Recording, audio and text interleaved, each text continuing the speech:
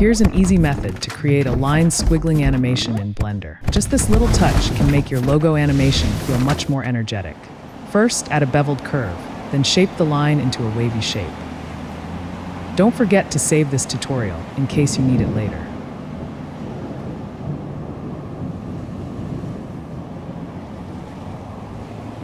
Now, add the body of the line using the bevel round feature in the curve settings. Then, animate it by adding a keyframe in the Start and Mapping menu and adding 0 values to the start and end values. And in the next frame, set the start and end values to 1. Then, shift the position of the end keyframe until you get a broken line animation. Second, I created another pattern, a plus sign or a cross.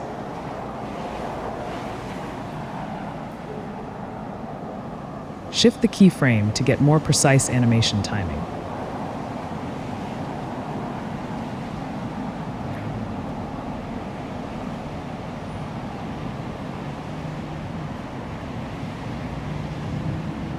Third, I created a curved spiral pattern.